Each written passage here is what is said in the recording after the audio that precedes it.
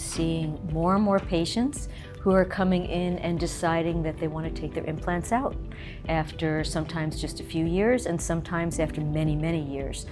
But there are as many reasons as there are types of patients. I have patients who basically have had enough of them, have had them for 20 years, have gained weight, had a menopause, they don't really want them anymore. I've had patients who have had abnormal mammograms and are concerned that they're not getting enough imaging and maybe being talked to by their physicians that maybe they should consider removing the implants to get better imaging. When we take an implant out, we have to decide what procedure we're going to do next. A lot of the patients I will stage. In other words, if they have a saline implant, a water-filled implant, I can simply, in the office, do an in-office deflation. So a lot of patients will deflate the implant and then wear a bra, wear it for maybe a month or so. They'll see some changes, the breast will improve a little bit, and then they can make a decision because now they can see the body they may not have seen for 15 or 20 years.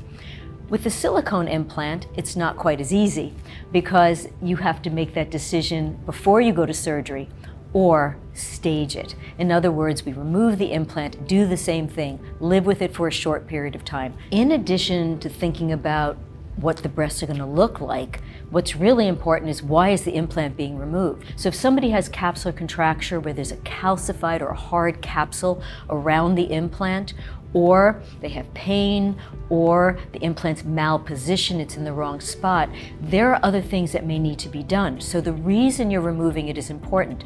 In my office, I have an ultrasound, so I ultrasound patients. We're able to detect whether or not they have a ruptured implant or it's just a fold.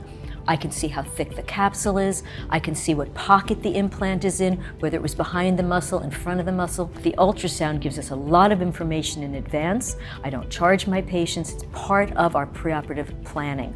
One of my concerns is when a patient comes in who has been reading on social media what exactly she needs to do to get rid of her implants. It is your choice what you would like to do when you remove your implants.